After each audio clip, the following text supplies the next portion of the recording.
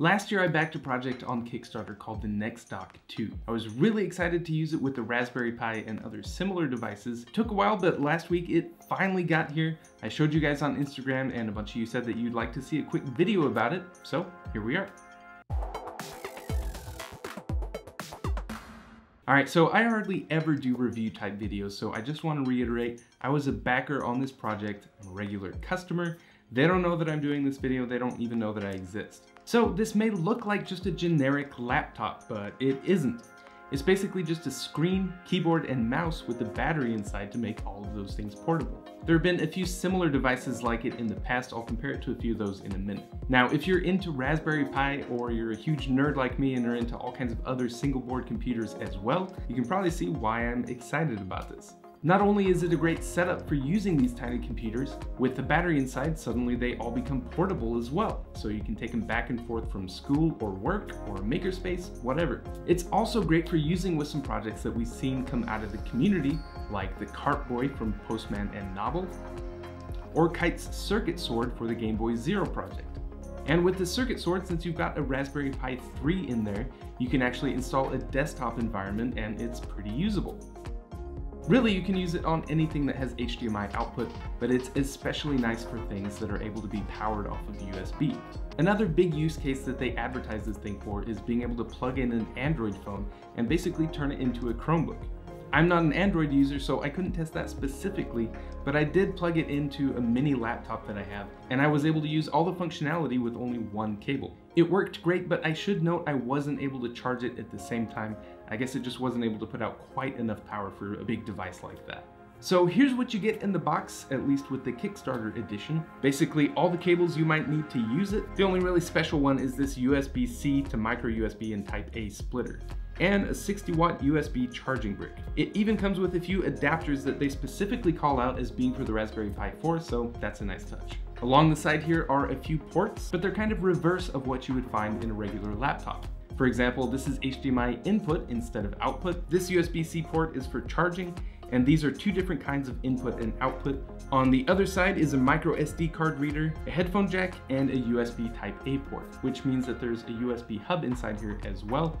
This supplies a surprising amount of power too. The Raspberry Pi 4 is notoriously power hungry, but I never once saw the low voltage indicator come on the screen or saw the red light blink.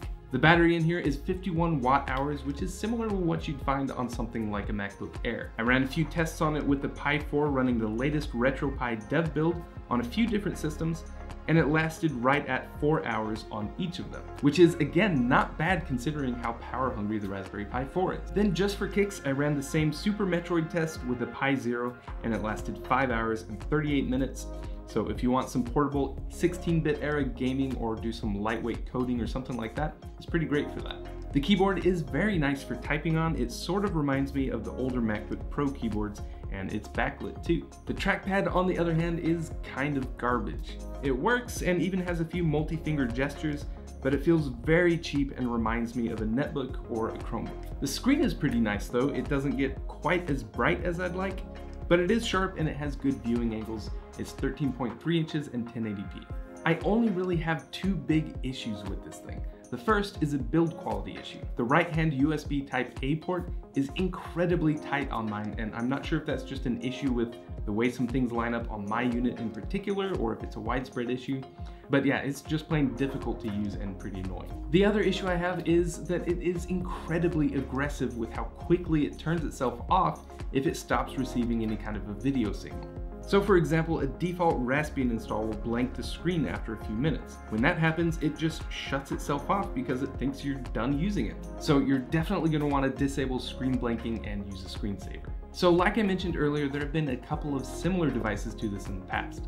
One is the first version of the NexDock. I took a pass on that one because the keyboard and mouse were Bluetooth, which would be a pain to use with things like the Raspberry Pi because you need a keyboard to be able to pair it with it in the first place. The other popular one that I've seen is the Pi Top, but it's pretty bulky because you're meant to mount a Pi inside of it, which also limits its ability to be used with other devices, and it's $300, which is even more expensive than the NexDock 2, which I think is the biggest thing that'll probably turn people off of the NexDock 2.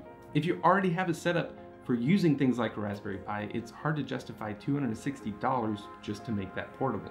I should note though, they are coming out with a slightly cheaper model this summer. It'll have a touchscreen with a slightly bigger 14-inch panel for $230. That's about all the information they've released about it so far though, so no idea how it compares to the NexDock 2 otherwise. Anyway, I think that's about all I wanted to cover. If you guys have any questions, be sure and drop them in the comments below and I'll do my best to answer them. Huge thanks to my Patreon supporters as usual. You will see their names at the end of the video. And yeah, thanks for watching guys, and I'll see you next time.